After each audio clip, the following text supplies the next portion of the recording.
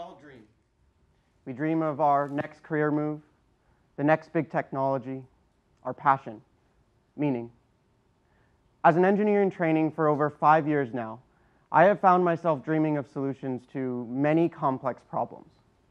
But for the most part, dreaming rarely helped, because after a shift in my perspective, I found that I had the answers I always needed. So, what does a perspective shift look like? Think back to the last time you were outside eating your lunch and the wind started to blow all your napkins away. I bet that most of you jumped for the nearest bag of chips or any other weighted object available, be it a Bluetooth speaker, cell phone, beer bottle, to help weigh down the pile. None of these objects were made to be a paperweight. But what you have done, in essence, is use an object based on its ability to solve a problem, not based on what problems it was defined to solve. If I were to give you that same bag of chips in a sterile white research room and ask you to list all the possible use cases, napkin holder would likely never make the cut. But what's going on here is usually not intentional. Rather, this stems from a cognitive bias known as functional fixedness. According to psychologists, this is the human tendency to use an object based on its traditional definitions rather than its innate ability to solve a problem. But I am not a psychologist, and I'm not here today to tell you about our collective biases or how to maintain better control of your picnic. Rather, I am an engineer, and in my short tenure with this title, I have come across this time and again, before even knowing that it had a name. No example portrays that better than my time with Gatorloop. Gatorloop is the University of Florida's Hyperloop pod competition team. This competition was created by Elon Musk, a man known widely for his companies SpaceX and Tesla, to help develop the Hyperloop technology. While we have vastly optimized our transportation systems in use today, there have been very few new ways to transport large amounts of people and cargo over large distances. The status quo is planes, trains, ships, and automobiles. Until Hyperloop, of course. In theory, Hyperloop would be a system of tubes that form loops between major destinations such as Los Angeles to San Francisco. The tubes would have most of the air pumped out of them, resulting in an environment similar to that of space, allowing for much faster travel times. Putting this in perspective, the travel time from Los Angeles to San Francisco currently takes about 6 hours by car, but could be completed in about 30 minutes by Hyperloop.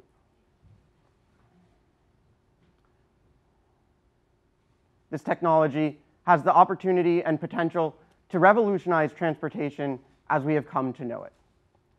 To put all of this together would require many systems that are extremely complex, mainly because one of the largest hurdles to making this a reality is that most man-made vehicles that have traveled at the speeds proposed by Musk do so high above the ground. But Hyperloop would be a ground-based vehicle, bringing with it many unique challenges, such as friction and unknown track dynamics. This technology has a lot of potentials, but in particular, dealing with these ground and vehicle interactions is one of the most contested. The systems that handle this are known as levitation systems. As it stands, there are two mainstream levitation solutions. Solution one is to use air bearings. In short, this technology works much like common air hockey tables, by pumping large amounts of air underneath an object, allowing it to float above the ground.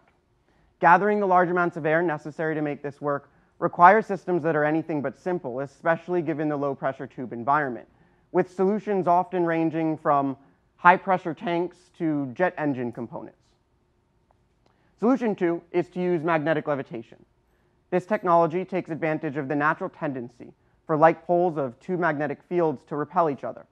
Most of us have played with the little red and blue bar magnets before, and know that when you put the same color or pole on one magnet next to the same color or pole on another magnet, they push each other apart, again allowing the vehicle to float above the ground, much like it did when using air bearings, only without the requirement for high-pressured air.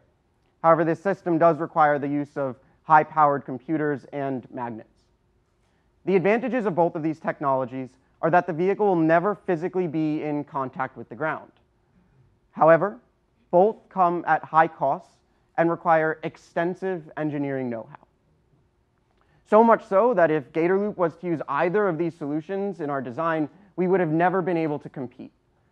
We were a startup team in a startup competition for a startup technology, meaning access to large amounts of funds was extremely difficult to come by.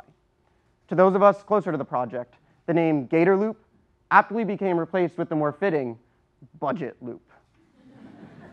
In addition, we were a team of mostly undergraduate engineers who had barely finished introductory physics classes, so the idea of developing a magnetic levitation system or air bearings from scratch was completely out of the question.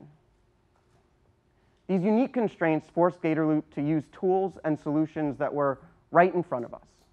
The flip side is that these same constraints allowed our team to see solutions in ways that other teams just could not. So, while everyone was busy trying to reinvent the wheel, we decided to use it. Gatorloop's solution was not much different than the common metal wheel and rubber tire combination in use on almost all modern vehicles, just like those on your car out in the parking lot. However, the tires on your car could never reach the theoretical speeds of 300 miles per hour for the competition. Even tires on street motorcycles are only rated up to around 150 miles per hour. In our design, we decided to wrap metal wheels used by drag racing teams with rubber tires used by land speed racing teams. This combination gave our vehicle a top speed more than double that of the average road car. In short, we were able to not only reach the competition speeds, but we did so resourcefully, cheaply, and simply. Full disclosure, current wheel technology cannot meet the highest theoretical speeds proposed by Musk, mainly as a result of the additional heat and stress due to friction. But this does not mean that it can't be a viable part of the Hyperloop development process. After all, there are many pieces to the larger complexity of Hyperloop that have to be put together. For example, there's other areas such as passenger comfort and passenger safety that still need development. So while wheels may not be the solution in use by Hyperloop in 20 years, they can certainly help speed up the rate to market for the technology today. But the question I was left asking is, why didn't other teams use wheels? Or even Elon Musk, a man famed for his ability to put the screws to old technologies and systems to help them produce more, before being allowed to physically build a vehicle. SpaceX held a design competition in Texas. Walking into the design showroom, I had an immediate answer to my question. Wheels just are not sexy. They have been in use for thousands of years, making it almost embarrassing to stand in front of our simple presentation board presenting the use of good old wheels as the solution to the future of transportation as we know it.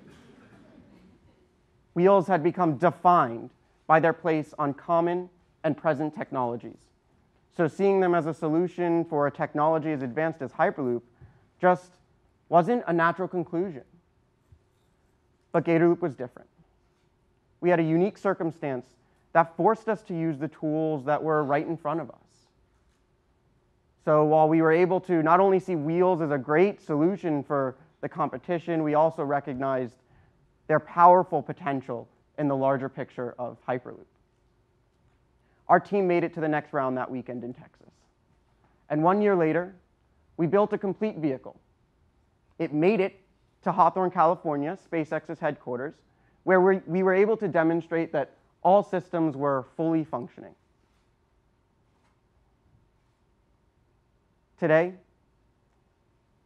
Gatorloop continues to shape how I view and approach all problems in my life. Whether I find myself searching for solutions to specific design problems or dreaming of a better version of my current self, I take a pause. The vehicle my team and I built should have never left the computer modeling space. And yet, it did. All because we shifted our perspectives and recognized that we always had the answers we needed. As we look forward to our collective and individual futures, be that with our careers, technology, or even personal relationships, we will undoubtedly face many challenges. And as we move onward in our lives and in society, we must be willing to challenge our perspectives. To be transfixed in the rigidity of functional fixedness could mean to miss a brilliant solution to an everyday problem. This mindfulness starts with each of us, every day, as we move forward in our careers, home, and work, and school. So, keep on dreaming. Dream of the next big thing, but as you work to reach those dreams, be willing to consider alternatives. Gladly embrace constraints.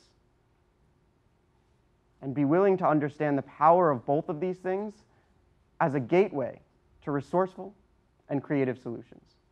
Thank you.